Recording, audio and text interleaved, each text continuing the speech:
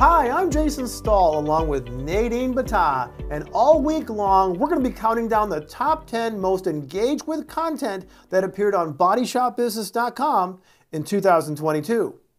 Today we're going to be counting down the top 10 association news stories of 2022. Professional associations like the Society of Collision Repair Specialists, the Automotive Service Association, the Alliance of Automotive Service Providers, and others within the collision industry are vital to shops, and there was plenty of developments to keep track of in 2022. Number 10 is Wisconsin repairers create consumer video on copay. The Wisconsin collision repair professionals announced they created a video educating consumers on copay situations for collision repairs. Number 9 is SEMA announces retirement of CEO Chris Kirsting. Following more than 30 years of service to the Specialty Equipment Market Association, SEMA announced that President and CEO Chris Kirsting would be stepping down at the end of January 2022 to enjoy retirement. Number 8 is SEMA to collaborate with Ford on all-female vehicle build. The SEMA Businesswomen's Network, or SBN, kicked off an all-female vehicle build and modified a Ford Bronco four-door Wildtrak, a project that came 10 years after SBN led an award-winning all-female Ford Mustang build, which raised awareness of women working in the automotive industry.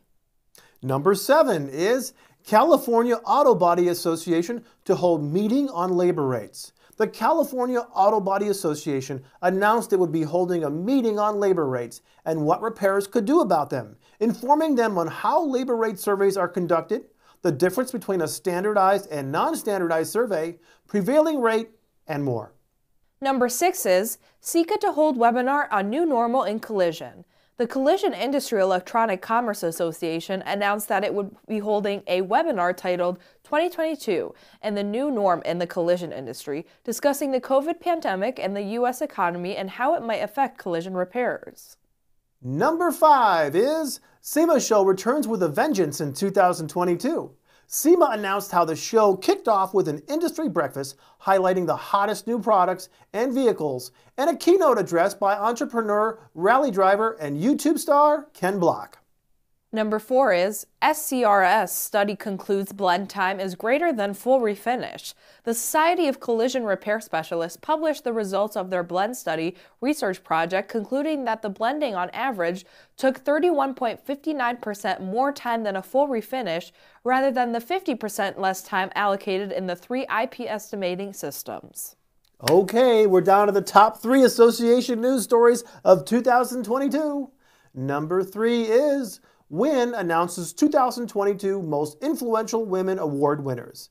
The Women's Industry Network announced the recipients of its 2022 Most Influential Women Awards, honoring women whose career achievements have enhanced the collision repair industry.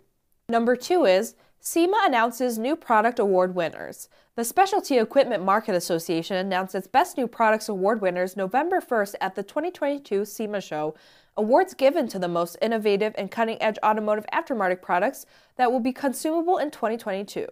And the number 1 association news story of 2022 is Kansas passes SEMA-supported classic car legislation. The Specialty Equipment Market Association applauded Kansas lawmakers for passing House Bill 2594, exempting certain modifications on antique vehicles from vehicle identification number offense seizures and dispositions, as a critical step forward in protecting the rights of restorers and owners of classic vehicles in the state. So there you have it. We will see you tomorrow when we count down the top 10 product launches of 2022. See ya. Bye-bye.